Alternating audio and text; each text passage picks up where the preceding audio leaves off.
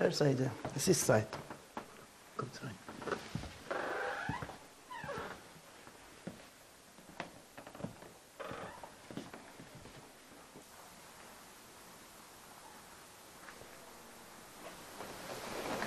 Herr Saeideh, es ist soweit. Wir brauchen Ihre Hilfe. Sind Sie bereit, Ihre Rede zu halten? Ja, ich bin soweit. Alles klar. Herr Tavakoli, sind Sie bereit? Alles klar. Dann bitteschön. Dankeschön. Sehr geehrte Zuschauerinnen und Zuschauer, angesichts der angespannten Lage überall auf der Welt haben meine Freunde und ich die für uns sehr wichtige Entscheidung getroffen, uns auf eine Reise ins Ungewisse zu begeben, die jetzt und hier ihren Auftakt hat. Mein Name ist Issa Saeideh und ich bin kein ausgebildeter Journalist. Die Tatsache aber, dass wir den journalistischen Beruf weiter respektieren, soll uns nicht daran hindern, einen Beitrag zu wagen, mit dem auch wir uns für Erhaltung bzw. Rückeroberung der Würde aller Menschen einzusetzen suchen. Trotz mangelnder Medien und Erfahrung und mit der höchst hemmenden Ungewissheit bezüglich dem Aufenthaltserlaubnis mancher Teammitglieder sind wir bestrebt, uns anzustrengen, ein Licht zu werfen auf Themen, die uns Verständnis und Einsicht verschaffen könnten, um so für mehr Würde und Menschlichkeit auf unserem Planet zu kämpfen.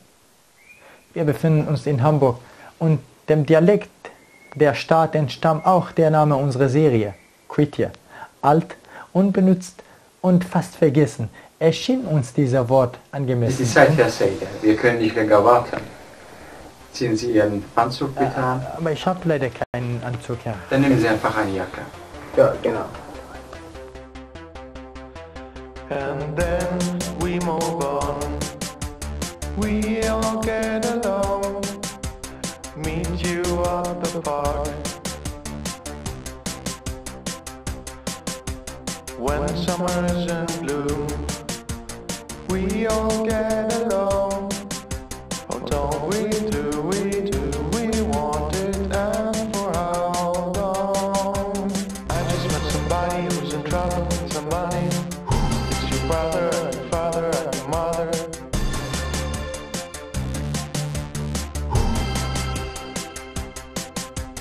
I just met my buddy, he's in trouble, loves somebody.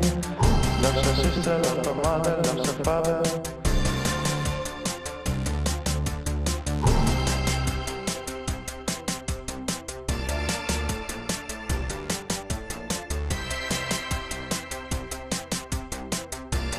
And I ask you, would you stand by me?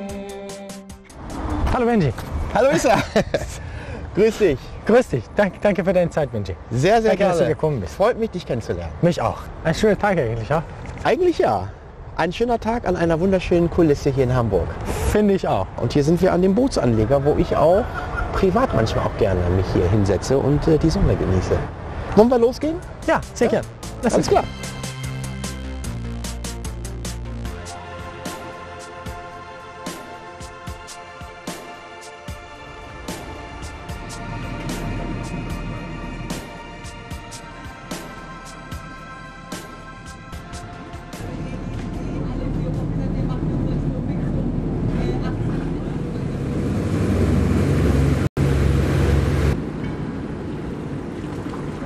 Benjamin, ich möchte dich gern kennenlernen. Persönlich zuerst.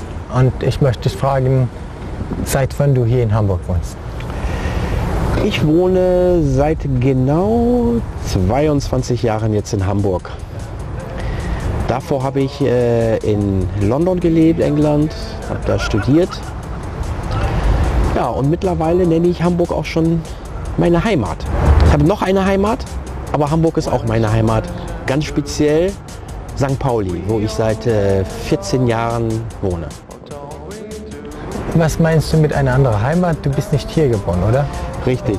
Also ich gehöre zu der Völkergruppe der Oromos. Okay. Das ist am Horn von Afrika, bekannt auch als Äthiopien. Und da bin ich geboren worden und bin als kleiner Junge schon mit 3 Jahren das erste Mal nach Deutschland gekommen.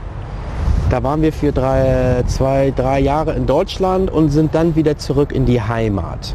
Und leider war das eine sehr unglückliche Zeit, weil das war die Zeit des Bürgerkriegs, so die sogenannte Zeit des Roten Terrors. Der Kaiser Haile Selassie, der damalige Kaiser Haile Selassie, wurde gestürzt und wurde dann von einem diktatorischen Regime übernommen, von Mengistu Haile Mariam. In diesem tobenden Bürgerkrieg sind wir aufgewachsen und Ende der 70er mussten wir dann ganz schnell das Land verlassen. Wir sind dann geflohen tatsächlich vor diesem Terrorregime. Gar nicht direkt nach Deutschland, sondern erst nach Kenia, nach Nairobi. Da haben wir gelebt. Und dort wurde dann mein Vater weiterverfolgt. Und er ist dann sozusagen direkt aus Nairobi nach Deutschland gekommen. Und mein Bruder, meine Mutter, meine neugeborene Schwester und ich sind dann nachgezogen. Das war 1979. Und so kamen wir 1979 nach Deutschland. Und zwar nach Norddeutschland. Deswegen bin ich auch Norddeutschland sehr verbunden. Denn wir sind damals in ein kleines Dorf gezogen, das heißt Falkenburg. Liegt geografisch genau zwischen Oldenburg und Bremen in Niedersachsen. In Niedersachsen, genau. Dort kam ich in die 2. Klasse und ich hatte damals eine Lehrerin, die lebt immer noch, mit der habe ich auch noch Kontakt, die heißt Wiltrud Schauer und sie hat damals in der Schule Plattdeutsch angeboten. Da war ich 9 Jahre alt und ich fand die plattdeutsche Sprache viel interessanter als das Hochdeutsch. Sprichst du immer noch Plattdeutsch? Oder? Ja, leider nicht mehr so gut wie damals, weil ich sehr, sehr lange nicht mehr praktiziert habe. Aber ich habe einen Bruder, der spricht sehr gut Plattdeutsch und ist auch bekannt dafür. Der eine oder andere mag ihn kennen. Der ist beim NDR, der ist TV-Moderator. Der spricht Plattdeutsch, aber was viele nicht wissen, ich habe weit vor ihm das schon gelernt, aber hat er mich überholt. Er behauptet, der Ursprung der plattdeutschen Sprache und der Menschheit ist in Äthiopien und er ist als Botschafter nach Deutschland gekommen, um die plattdeutsche Sprache wieder in der Gesellschaft zu etablieren. Zu der Zeit, als ich in der Schule war, mein Bruder und ich waren die einzigen Nicht-Weißen, sage ich jetzt mal. Und dadurch fällt man natürlich auf. So, und man fällt auf und fühlt sich natürlich nicht gleich von vornherein dazugehörig. Das kommt dann mit der Zeit und wenn man die Leute kennenlernt und Freunde und so weiter. Aber ganz am Anfang fühlt man sich schon wie ein Außenseiter. Ist es nur ein inneres Gefühl, dass du dich so fühlst oder mit Verhalten mit den anderen wird das noch mehr? Beides, definitiv beides. Das eine bedingt das andere. Also es kamen so Leute auf mich zu, da war ich 5 Jahre oder 4 Jahre, die kamen ständig auf der Straße auf mich zu und wollten immer meine Haare anfassen. Okay. Oder haben immer irgendwelche Kommentare über meine Hautfarbe gemacht. Und da fühlt man sich natürlich nicht immer geschmeichelt, sondern es ist dann immer eine Bestätigung dessen, was man so fühlt. Wenn man einmal fremd ist, bleibt man immer fremd oder? Ich fühle mich hier überhaupt nicht fremd, nicht mehr. Früher ja, jetzt mittlerweile überhaupt nicht mehr. Ich fühle mich hier ich habe das Gefühl, dass ich hier angekommen bin und fühle mich nicht mehr als Fremdkörper und nehme das auch nicht mehr wirklich so sehr persönlich wie früher, wenn Leute mich darauf ansprechen. Aber es gibt natürlich auch oft oder manchmal Situationen, wo Leute einen dann, die man nicht kennt, einen auch immer das Gefühl geben, hey, du bist hier jetzt mal nicht willkommen. Aber da kann ich auch mit leben. Das kannst du damit leben? Ich kann damit leben. Das ist ja nicht mein Problem, das ist sein Problem. St. Pauli klingt für mich eine linke Szene, die irgendwie fast jeder da willkommen ist. Ist das so wahr oder ist das, was man wirklich hören möchte? St. Pauli ist ja auch ein Stadtteil, der sozusagen schon immer das Tor zur Welt war, ne? Also durch den Hafen und so weiter. Und dementsprechend sind die Leute auch sehr aufgeschlossen und sehr unverkrampft und sehr, eigentlich sehr, sehr, sehr angenehm im Umgang. Und ich fühle mich da wohl. Und ich habe auch noch eine andere Heimat. Und ich habe aber keine Lust, mich nur für eine Heimat zu entscheiden, weil das ist meine Realität.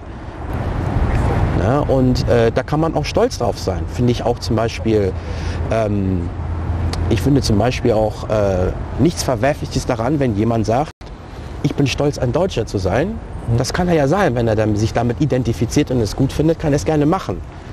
Oder einer sagt, ich bin stolz, ein Oromo zu sein. Daran ist auch nichts Verwerfliches. Das ist seine Identität, seine Sprache, sein Land, seine Heimat, seine Kultur, seine Geschichte. Das finde ich völlig in Ordnung. Problem ist nur, wenn jemand aufgrund seiner Herkunft, aufgrund seiner Heimat andere Menschen diskreditiert, diskriminiert und sie ausschließt. Deswegen finde ich, muss man allen Nationen, Menschen oder den Völkern auf diesem Planeten sich immer mit Respekt begegnen, egal wo er herkommt. Wie könnte ich jetzt mich als eine Deutsche oder als Europäer stolz fühlen und die anderen nicht ausgrenzen, die nicht zu diesem Welt passen oder nicht? Dann ist man ja intolerant. Das ist genau das, was ich gerade meinte. Es ist, wie gesagt, nicht verwerflich, auf sein Land kulturstolz zu sein. Ich bin auch stolz auf meine Herkunft. So. Und ich bin auch über mein Leben hier, auf mein Leben hier stolz. Ich bin auf beides voll. Nur dann, wenn die Ignoranz anfängt, dann das Ignorieren oder das Diskreditieren von anderen Menschen, das ist das Problem und das findet heutzutage zuhauf statt. Es ist auch brandgefährlich und das machen sich auch alle Populisten und solche Menschen auch immer zunutze und viele Menschen fallen da drauf rein oder lassen sich unbewusst manipulieren und das geschieht einfach durch die Sprache, das Vokabular, das man immer benutzt, indem man sich bedient, indem man sagt, wir Deutschen, die Ausländer oder wir Afrikaner, die Europäer. Und das ist immer eine Spaltung, es ist immer eine Ausgrenzung. Und das ist, finde ich, auch immer ganz gefährlich. Und ich finde es auch falsch, so zu denken und so zu reden. Das macht heutzutage auf diesem ganzen Planeten oder sorgt auf diesem Planeten immer wieder für große, große Konflikte. Und viele fallen darauf rein. Deswegen muss man mit dieser Sprache auch immer sehr vorsichtig umgehen. Ich persönlich mag dieses Wort Ausländer, Migranten, Asylanten, finde ich katastrophal. Oder Flüchtlinge. Das ist immer abwertend. In meiner Welt müsste das heißen Menschen. Ein Mensch aus Iran, ein Mensch aus Polen, ein Mensch aus Amerika, ein Mensch aus was weiß ich. Und nicht der Türke, der Araber, der das oder was weiß ich. Und das finde ich immer als abwertend. Auch Flüchtlinge, Migranten. Jeder Mensch hat einen Migrationshintergrund. Das kapieren viele Menschen nicht. Selbst die Menschen, die in diesem Land leben oder in England oder was weiß ich was, die denken oder behaupten, dass sie ja schon seit Millionen dort leben, oder nicht seit Jahrtausenden. Auch die haben, jeder Mensch hat einen Migrationshintergrund. So einfach ist das und das muss man sich immer vor Auge halten und man muss sich einfach von diesem Vokabular einfach trennen und nicht von Ausländern und auch nicht immer die Hautfarbe oder die Nation erwähnen, sondern Menschen immer mit Würde begegnen und sagen, er ist ein Mensch und nicht ein Ausländer. Das finde ich sehr, sehr, sehr wichtig. Und sowas muss man arbeiten. Ist es so, wenn man die Sprache spricht, ist es der einzige Element, den man braucht, sich hier integrieren zu fühlen? Oder macht es Sinn, die Menschen, die hier kommen, integrieren? Wie ist das? Ja, was heißt denn Integration? Integration heißt ja, kann man ja auch anders ausdrücken und sagen, du kannst gerne machen, was ich will. Ja. Was heißt denn Integration? Muss eigentlich sagen, muss die Leute eigentlich akzeptieren und nicht integrieren. Das schließt auch immer schon wieder auch so ein bisschen jemanden aus, wenn man von Integration redet. Ne? Okay. Und das ist so nach dem Motto, du darfst dich gerne anpassen, ansonsten lass es. Aber nochmal darauf zurückzukommen, was du über die Sprache gesagt hast. Also die Sprache ist nicht der Schlüssel zu einer erfolgreichen Leben hier in dieser Nähe, aber es hilft. Also wenn ich nicht so gut Deutsch sprechen würde, wie ich es spreche, ja, denke ich, hätte ich auch viel mehr Probleme. Das merke ich ganz stark in Deutschland.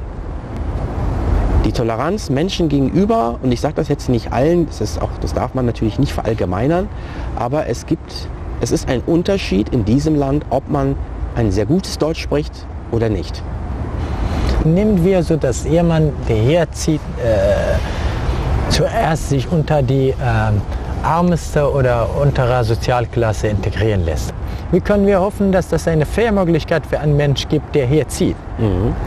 Man hat schon eine Chance hier in diesem Land. Die Kombination aus guter Sprache und natürlich auch Bildung kommt man schon weit. Aber die Stimmung ist eigentlich, muss man sagen, weitestgehend auch angespannt. Es sind viele Populisten emporgekommen in den letzten Jahren, erfolgreich, aufgrund dieser Spannung, weil Menschen sich dann halt spalten lassen und das ist halt auch alles sehr unnötig. Es birgt eine Gefahr. Wenn man von woanders her kommt, besonders Südländer aus Südeuropa oder die Menschen aus Mittlerer Osten, man nennt diese Kultur irgendwie kalt und zurückhaltend. Finde ich überhaupt nicht. Also da finde ich, da muss ich mal Hamburg verteidigen. Ich rede ja auch aus meiner Perspektive. Ja. Ich bin ein sehr offener Mensch. Ich gehe auf Menschen zu und spreche auf Deutsch, auf Hamburger Dialekt oder was weiß ich was und habe damit eigentlich wenig Probleme. Und ich habe eher das Gefühl, dass ich hier sehr zum größten Teil wirklich sehr, sehr nett aufgenommen werde und akzeptiert werde, so wie ich bin. Und das ist, glaube ich, auch eine Haltungssache, eine Typefrage. Wenn ich offen bin und auf Menschen auch ganz offen und ehrlich auf die zugehe, bis jetzt wurde das in Hamburg oft immer sehr positiv erwidert. Mit diesen ganzen Klischees, die man über die Hamburger kennt, ja, die sind ein bisschen unterkühlt und reserviert und so. Ja, finde ich eigentlich gar nicht. Ich mag diesen Humor eigentlich. Ich finde das aber auch eigentlich ganz gut, dass man nicht immer gleich so aufeinander knallt hier, sondern die Hamburger beobachten das erst so ein bisschen und das dauert, aber dann, wenn man hier Freunde hat, hat man sie für lange Zeit.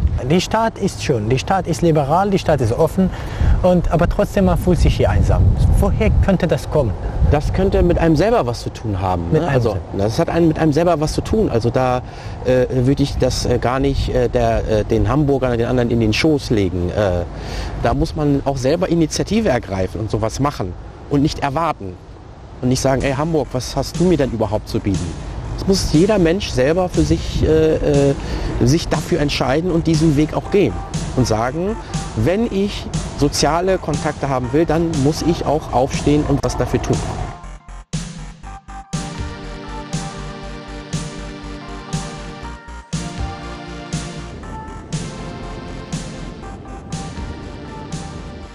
Du hast mir vorhin geahnt, am Anfang, als wir uns getroffen haben, dass vor einem Jahr irgendwas Wunderbares in deinem Leben passiert ist. Ah, ich habe das vorhin mal so ganz kurz durchschimmern lassen. Ja, ich lebe jetzt seit 41 Jahren in diesem Land, in Deutschland. Ja. Letztes Jahr waren es dann natürlich 40 Jahre.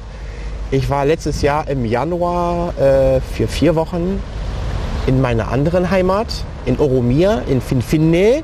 Finfinne ist die Hauptstadt von Äthiopien, das ist der ursprüngliche Name, bekannt auch als Addis Abeba. Addis Abeba. Addis Abeba. Und dort habe ich auch zuletzt gelebt, als wir in Äthiopien waren. Und da war ich das erste Mal seit 40 Jahren. Und das war für mich natürlich ein sehr, sehr großartiges Erlebnis, was auch sehr viel mit mir gemacht hat.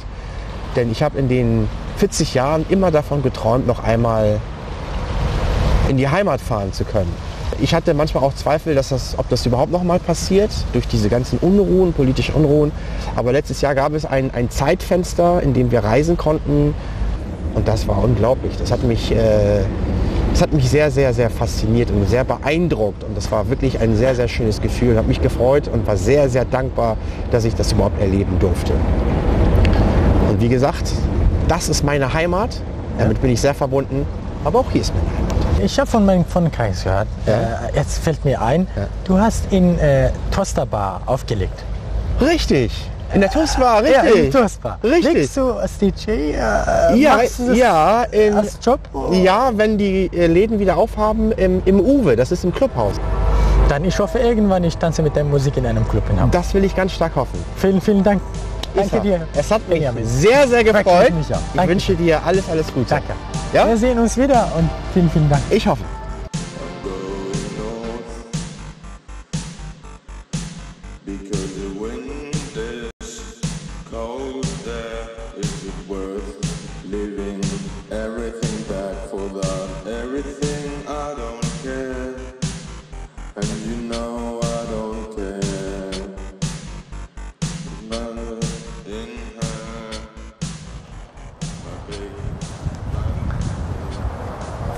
Giuseppe, buongiorno. Buongiorno amico mio, mein alter Freund, wie geht's dir? Ganz gut, danke. Dir? Ja, mir geht's auch gut, ja. Das ist schön. Danke, dass du gewartet bist. Sehr schön. Wollen wir hier in Richtung irgendwo hingehen und uns hinsetzen? Irgendeinen schönen Ort kennst du hier in Wilhelmsburg? Ich kenne mich nicht so gut aus hier. Natürlich, mein alter Freund. Komm Ja? mit, ja, und dann trinken wir was Gutes. Gut, danke. Ja, dann lass es machen. Ja.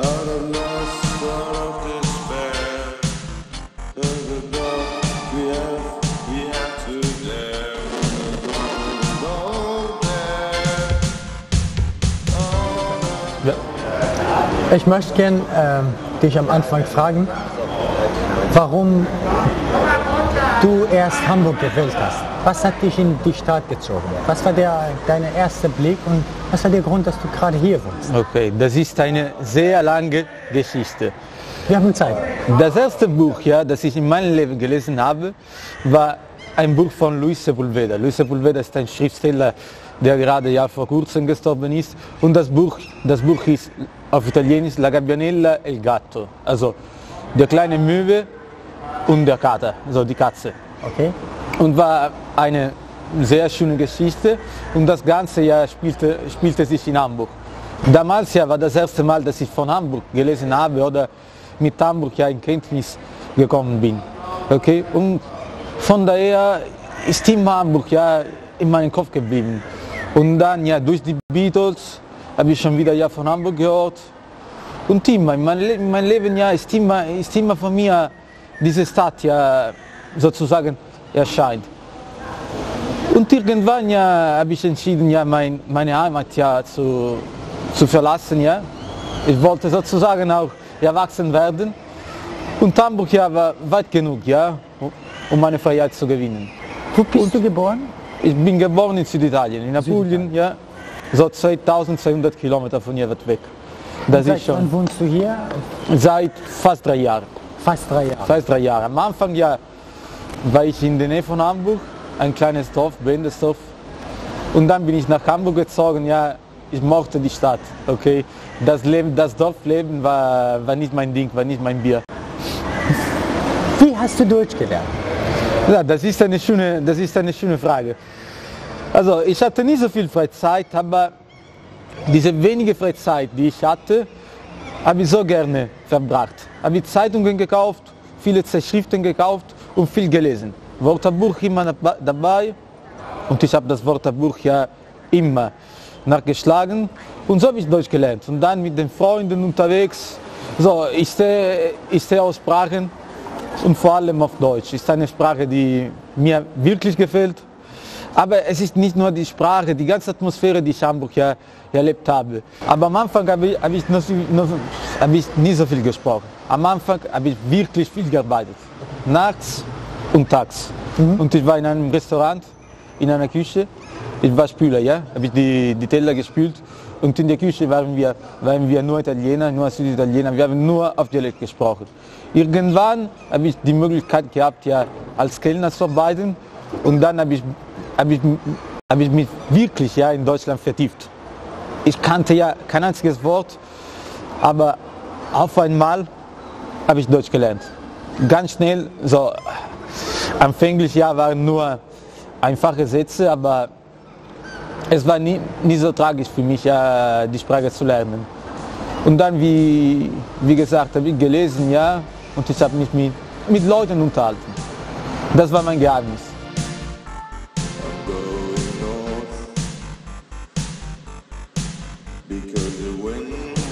In dem Moment habe ich ja ein neues Gefühl kennengelernt, die Brüderlichkeit. Habe ich viel gearbeitet, aber so, wir hatten dieses Restaurant und wir haben oben gewohnt. Wir waren wirklich eine Familie. In einem Zimmer waren wir 6 Leute, 6 verschiedene Leute mit 6 verschiedenen Meinungen. Trotzdem ja, haben wir uns zusammen gewohnt und in den Sinne ja auch geliebt. Das war ja unfassbar krass für mich. Ich hab wirklich gelernt, was das Wort Bruder heißt. Und die waren meine 6 Monate in Deutschland. Und ich werde diese Zeiten nie vergessen, wirklich. Das waren gute Zeiten. Ja, die waren gute Zeiten und ich habe mich überhaupt nicht fremd gefühlt. Ich fühlte mich integriert. Und die Sprache war eine Nebensache. Von Anfang her? Von Anfang her. Auch ohne Sprache? Auch ohne Sprache. Die Sprache für mich, meiner Meinung nach, ist eine Nebensache. Ist wichtig, aber es ist nicht alles.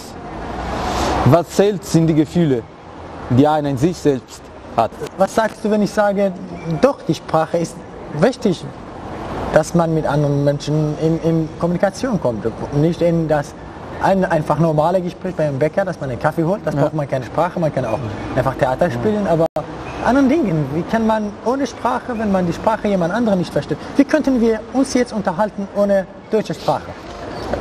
Von dir aus, ja, ist eine schöne Frage.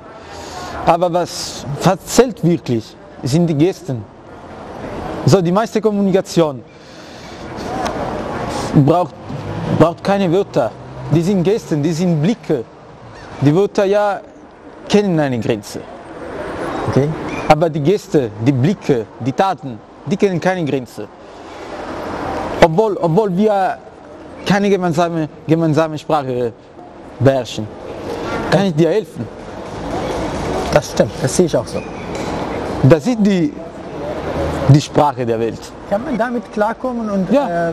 einfach damit leben, und wenn man ohne die Sprache in ein neues Land lebt und einfach mit dieser Geste und Mimik miteinander richtig kommunizieren?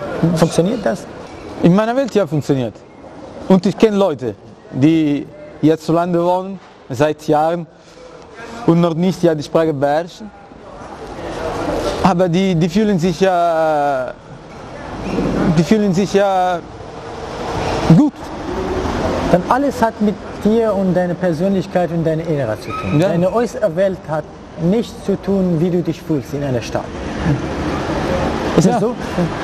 Ich glaube schon, dass die Geografie und die Umgebung und Stadt formt die Unterhaltung von einem Mensch. Und ich glaube schon, wenn man in eine andere Klima geboren wird oder in eine andere Geografie wohnt, tickt anderes als in Hamburg. Da kann sein, dass die Wetter und Umgebung, Architektur beeinflussen unsere Gefühle, beeinflussen unsere Unterhaltung. In Italien war ich nie, aber habe ich gehört und höre ich immer noch, dass Südländer etwa warmherziger sind und Norder kühler. Meinst du, das ist oberflächlich und das kann man nicht so verallgemeinern? Soll man, oder ist das eine blöde Meinung, wenn man denkt, na gut, im Norden sind die Menschen kalt, im Süden sind die Menschen heiß. Sind die so? Nein, ich denke, das ist eine blöde Meinung. Das ist eine blöde Meinung. Ja, ich denke, das ist eine blöde Meinung. Ich denke, es gibt Menschen und Menschen, überall. Okay. Im Süden und im Norden. Gut.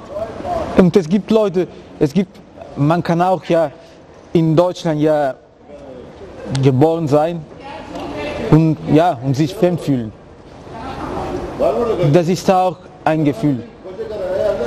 Und ja, man kann als Ausländer nach Deutschland ziehen und sozusagen als Deutscher sich fühlen. Ja. Also ich fühle mich ja teilweise Hamburger, weil ich wohne schon in Hamburg seit 3 Jahren und es gibt ja ein inneres Gefühl bei mir, Hamburger zu sein. Aber gleichzeitig auch Italiener. Also ich besitze diese 2 Seiten, Italiener und Hamburger zusammen. Was fehlt die Leute, die seit Jahren hier wohnen und nie die Deutsch gesprochen haben und nie Deutsch gelernt haben? Wenn wir das so sehen, dass alles immer Problem an dir selbst, individuell an dir und nicht an Hamburg liegt, dann sind die schlechte Menschen, sind die Menschen, die nicht integrieren wollen oder die haben das Zugreifen von Integration nicht. Kennst du die Menschen, die hier seit Jahren leben und Ja. immer noch sich ausgegrenzt fühlen? Ja. Sind die alle schuldig? Ausgegrenzt? Nein, ich denke, sie fühlen sich nicht ausgegrenzt, aber sie wollen sich nicht integrieren. So, das sind 2 verschiedene Sachen. Einer kann sich ausgegrenzt fühlen, wenn er sich integrieren möchte.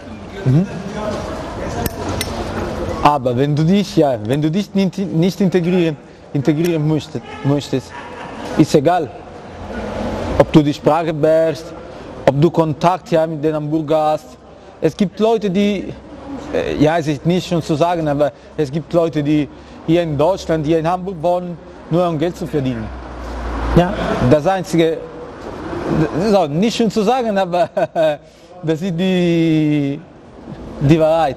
und ich kenne viele Leute, die wohnen ja nur, nur um Geld zu verdienen. Das finde ich unfair, wenn man nur den Schuld an allen schiebt, die sich nicht integrieren wollen, sondern vielleicht die haben nicht, oder vielleicht die wissen nicht, wie man sich integriert. Die Staat hatte denen nicht Möglichkeit gegeben oder vielleicht beiderseitig. Ich würde nie sagen, dass die Staat schuldig war oder die selbst. Das ist schwer zu sagen. Also beurteilen ist das Schwerste auf dieser Welt. Oder sozusagen ja, Richter zu sein. Ich mag nur betrachten, nicht beurteilen. Vielleicht ja, könnte man auch sagen, beide sind schuld daran.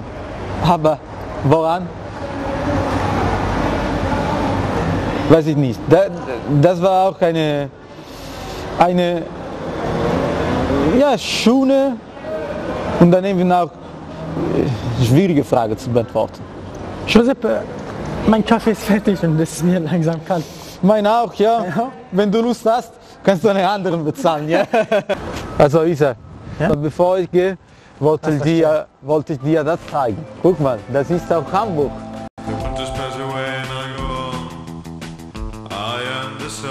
Nächstes Mal bezahle ich dir den Kaffee. Machen wir ganz gern. Das Wasser ist hier so still. Hast du hier mal geschwommen? Noch nicht, ja, aber es wird immer ein erstes Mal sein.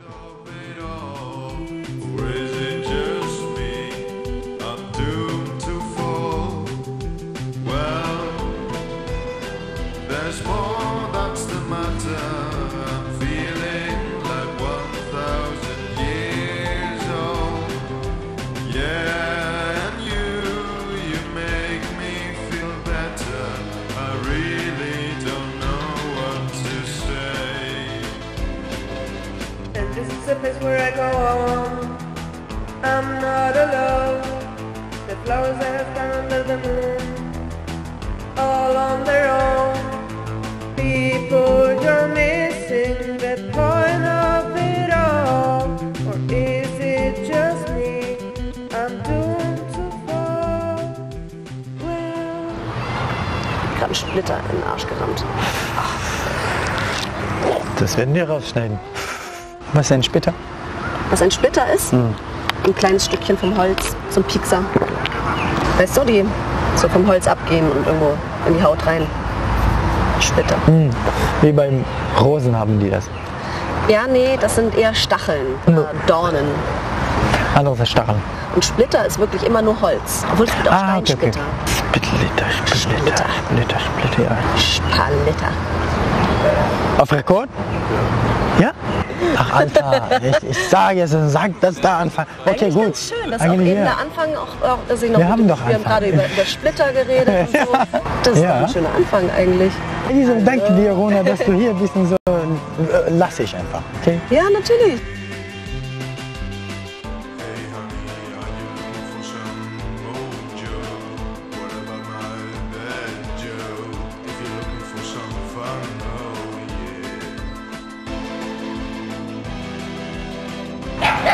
Wo könnte der Anfang sein, wie jemand, der nicht hier geboren ist in Hamburg, sich so wohlfühlen kann, dass auch ohne Sprache mit anderen Menschen kommunizieren könnte? In Hamburg jetzt speziell, meinst du? Ja. Puh. Das weiß ich nicht genau. Ich kann dir eine Erfahrung erzählen aus Leipzig zum Beispiel, wo ich davor gewohnt habe. Da haben wir in der Zeit, wo sehr viele Geflüchtete kamen, ein Café gegründet. Das hieß Connection Café und da haben wir vor allem eben versucht, diese Sprachbarriere zu überwinden, indem wir uns immer wieder, wir haben es einmal die Woche gemacht, wo sich Leipziger und Geflüchtete getroffen haben. Und wir haben immer versucht, Aktionen zu bringen, die nichts mit Sprache zu tun hatten. Okay. Sei es, dass wir zum Beispiel Tischtennis gespielt haben, alle zusammen. Sei es, dass wir getanzt haben, zusammen gekocht haben, Clowns-Workshop gemacht haben, so ein bisschen Theaterimprovisation und sowas. Also irgendwie versucht, nonverbal Aktionen zu finden, die eben keine Sprache brauchen und trotzdem mit Kommunikation zu tun haben. Wovon erkennt man jemanden, der nicht hier geboren ist? Gibt es irgendwas, dass man denkt, okay, auf diesem Grund, ich weiß, dass der nicht hier in Hamburg geboren ist, der ist hier zugezogen nach Hamburg? Also ich finde, Äußerlich kann man das erstmal jetzt nicht so genau sagen. Klar, also man sieht natürlich, wenn jemand einen Migrationshintergrund hat oder sowas, kann man das wahrscheinlich schon irgendwie ungefähr erkennen. Aber Wovon erkennen? naja, so zum Beispiel also meine beste Freundin zum Beispiel ist halb Inderin. Wir sind zusammen aufgewachsen, wir sind in Barmbek zusammen aufgewachsen hier in Hamburg. Und ich habe das ganz lange nicht gesehen, dass sie anders aussieht, also dass sie irgendwie ausländisch aussieht.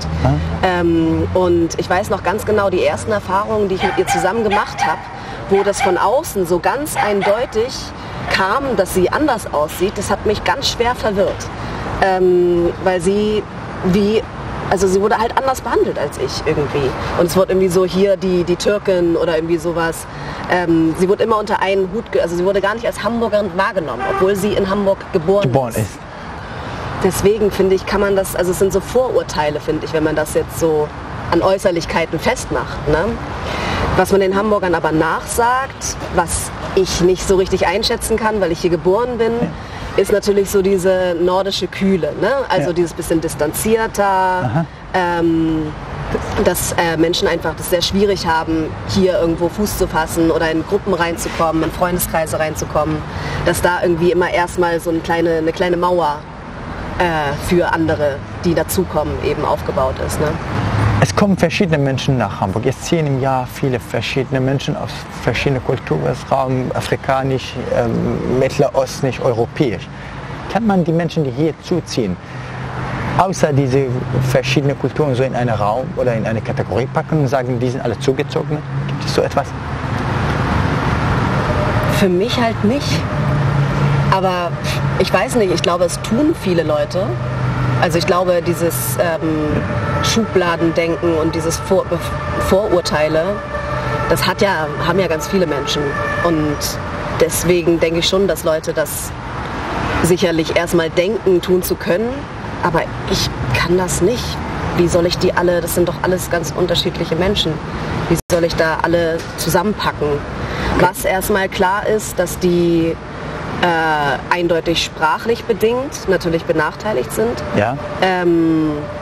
Was man dann sofort merkt, sobald man eben in Kontakt kommt. Ne? Und dadurch haben sie Nachteile auf dem Arbeitsmarkt, in sozialen Gegebenheiten. Also das ist ein totaler Nachteil natürlich, wenn man die Sprache nicht wo grenzt man die aus und gibt man, dass die Nachteile haben? Ist es wegen der Sprache, dass sie nicht kennen? Oder gibt es Fähigkeiten, die hier du mit dieser Fähigkeit geboren bist, dass du diese Umgebung sicher und besser kennst, deswegen du könntest hier besser in Kommunikation kommen? In der Schule jetzt? In der Schule, in der Kindheit, in der Teenagezeit. Gibt es eine Art von Kommunikation, die Menschen, die hier geboren sind, in dem Kommunikation beteiligt sind, aber die anderen nicht und die werden ausgegrenzt, auf einen Grund?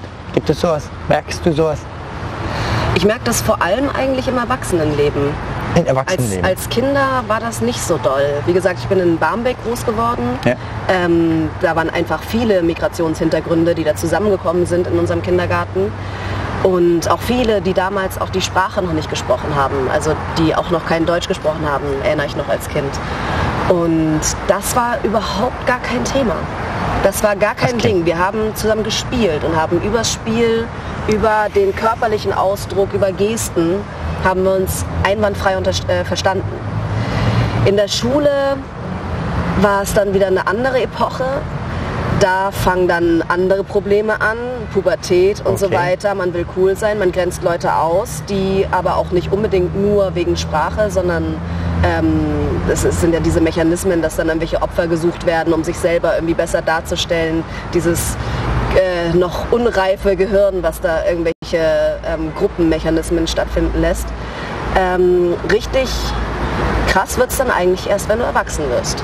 Dass du dann hauptsächlich dich über Sprache ausdrückst und wenn du dann diese Sprache nicht beherrschst, hast du natürlich ein Problem.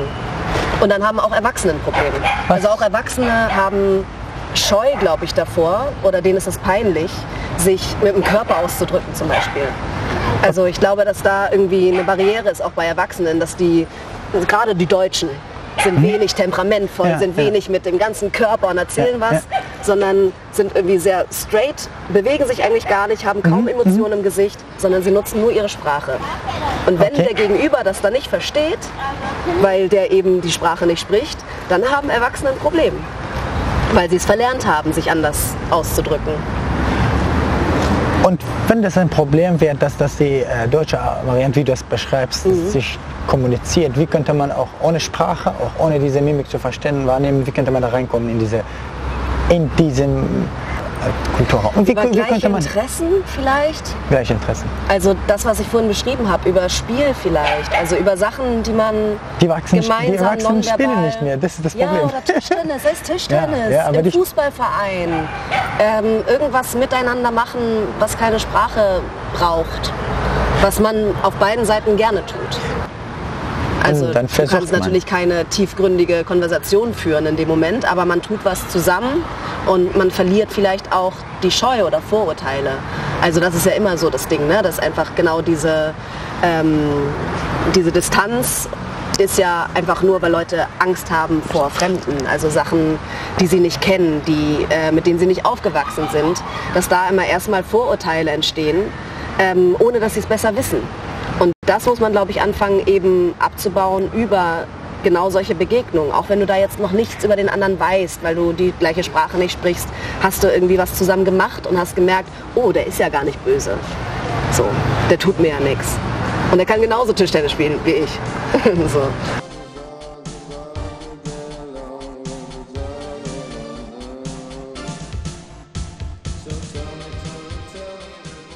Könnte man mit meinem Verhalten, die ich irgendwo sozialisiert ist, mit meiner Körpersprache, mit meiner, ohne Sprache zu wissen, hier auch irgendwie sich unter die anderen Leute wohlfühlen und auch eine richtige Kommunikation bauen? Die Frage würde ich ganz gerne mal zurückgeben. Okay. Also ich glaube schon, dass natürlich wir hier in Deutschland oder auch in Hamburg, wir haben natürlich irgendwie eine Art von Lebensform, die sich über lange Zeit entwickelt hat mit unseren Sitten oder wie man es nennen mag. Und natürlich müssten sich Leute so ein bisschen da anpassen, ne? Also wir haben hier einfach eine Grundform des Miteinanders und das würde ich dich gerne fragen. Also wie hast du das empfunden? Also hast du das, als du hierher gekommen bist, hast du das ganz schnell verstanden, wie wir so ticken? Oder was gab es da für Unterschiede in der Sozialisierung, im Verhalten der Menschen? Um ehrlich gesagt, ich verstehe es immer noch nicht. Ich versuche es zu verstehen. Ja, wirklich, aber du machst es ziemlich gut. Ja, ich versuche es. Ja, weil irgendwann dachte ich mir, ich komme nicht klar mit diesem Verhalten, wo ich das gelernt habe. Ich hatte eine andere Menschen in anderen Ländern gehabt, die gefühlig mit die ich in Kommunikation oder in Verbindung war. Ich hatte meine Teil des Gefühls da auch einfach aufgesetzt in ein anderes Land und ich war Teil hier und Teil dort. Und da ich hier wieder zurückgeschoben bin, war um die Ecke gesessen, dann habe ich mich da wieder mit anderen kommuniziert in meinem Kulturraum. Ja. Da hat mich befriedigt und ich dachte mir, diese Gesellschaft hat was gegen mir und ich habe mich mehr und mehr an das Land wieder verbindet. Aber jetzt irgendwann dachte ich... Hast du dann das Gefühl, so, dass du aus Deutschland ausgegrenzt wirst oder also, dass die Deutschen dich nicht akzeptieren, so wie du bist? Jetzt verstehe ich das, oder wenn ich mit meinem Verhalten, meine Nächte und meine Abende, die mit anderen Deutschen, die ich mich früher ausgegrenzt gefühlt habe, analysiere, die haben mich nicht ausgegrenzt. Ja. Die hatten auch keine andere, die wussten auch nicht, wie das man. Und ich wusste auch nicht, wie man. Nicht böse. Überhaupt nicht. Absicht, wir beide wussten das. Ja. Länge. Also man hat sich trotzdem nicht so richtig für voll genommen gefühlt oder auf einer Wellenlänge gefühlt. Oder wie würdest du das beschreiben? Ich dachte, die sind Europäer, die sind weit weg voran beim Gefühl, beim Wissen, beim Informationen von mir so weg, dass ich Menge lernen muss, damit ich die verstehe.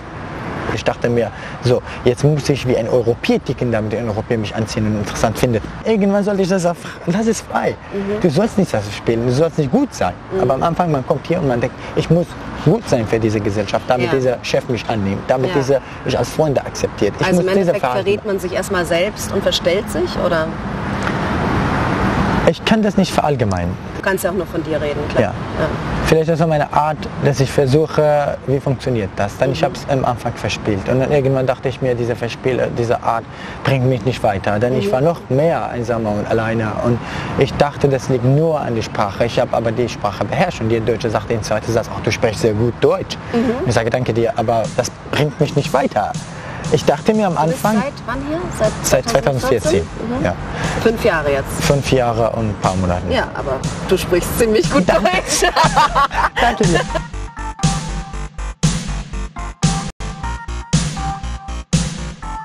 Ich habe immer noch ganz alte Freunde aus dem Kindergarten, aus der Schule, die immer noch meine engsten Freunde sind. Und ich glaube, das ist etwas, was es für Außenstehende total schwer macht, nach Hamburg zu ziehen. Weil Hamburger sind sehr verliebt in ihre eigene Stadt. Und es ziehen tatsächlich wenig Hamburger weg. Weil es ist eine Großstadt, eine interessante Großstadt in Deutschland, die alles zu bieten hat. Aber sie ist nicht so wandelbar wie Berlin.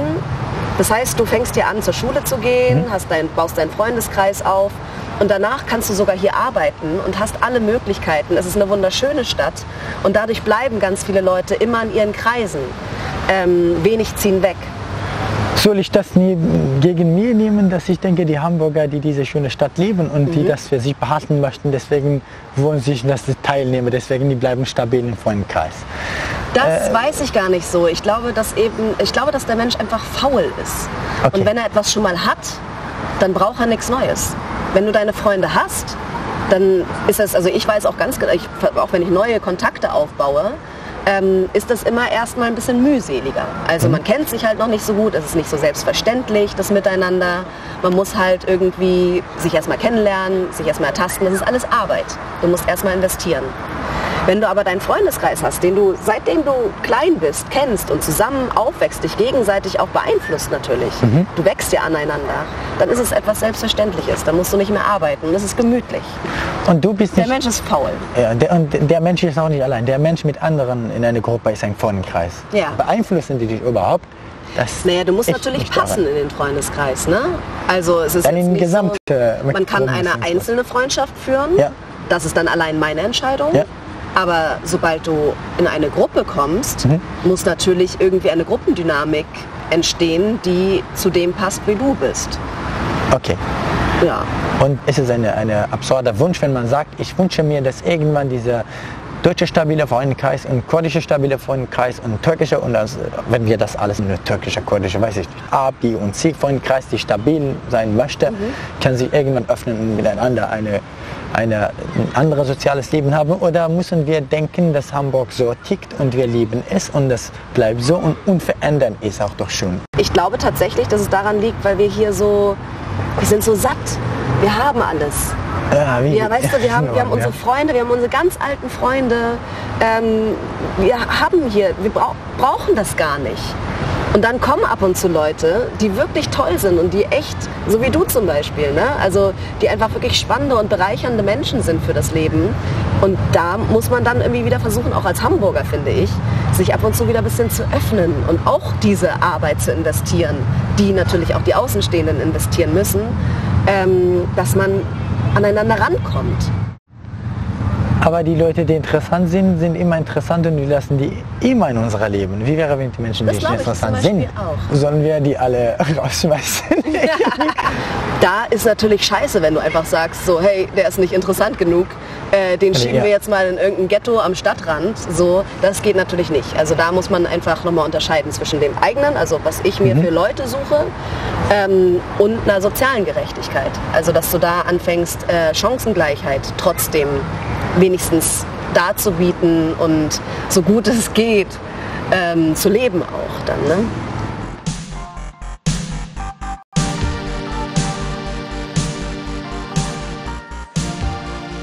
Weißt du, was quiddje bedeutet? Erklär's mir bitte. Früher, als die Menschen hier nach Hamburg gekommen sind, mit dem Schiff, oder Hamburg ist auch ein Hafen, mit dem Schiff hergekommen sind, die hatten eine Quittung in der Tasche. Das ist im Grunde, die Hamburger haben unter sich ein Wort da erfunden, die sind quiddjes, die haben Quittung in der Tasche. Und viele in eine Bar oder Kneipe, wenn man da reingeht, jemand wie ich sehe anderes, bisschen anderes aus, vielleicht auch nicht. Und meine Dialekte und alles, ich habe eine Quittung in der Tasche. Und dann sagen, ist Quittung, ist eine Quiddje.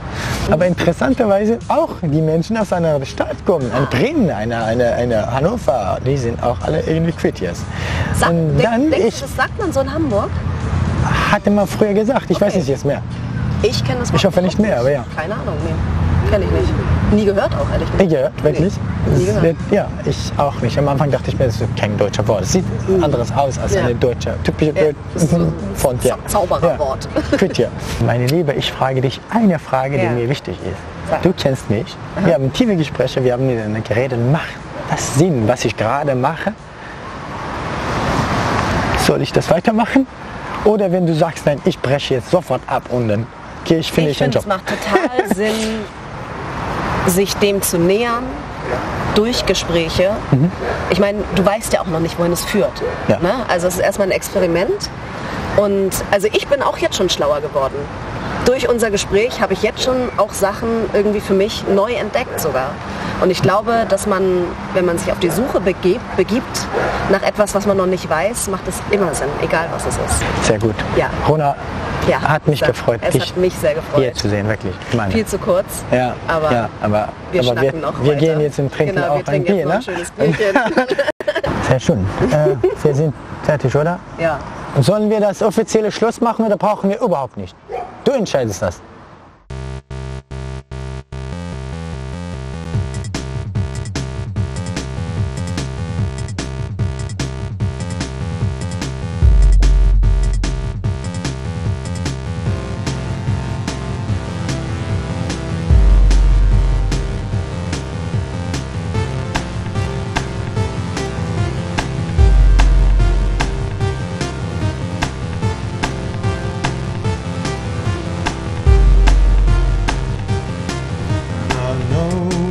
To be with you, to by my side. I know to be with you, to by my side.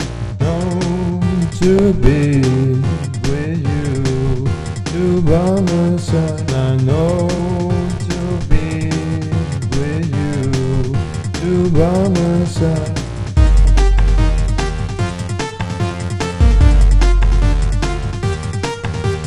Can't you see the light? I want to see